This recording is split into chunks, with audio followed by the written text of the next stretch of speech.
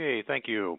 The purpose of this session is really to go through the stability of parenterals. This is part of the APS Stability Testing 101 course. My name is Mark Alessandro, and I'll be glad to go through this presentation with you.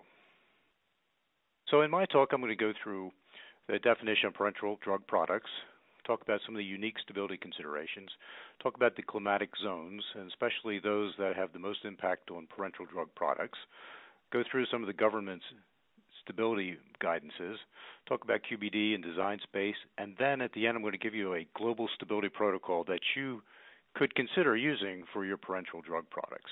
And I'll give you a list of references. Okay, so first the definition.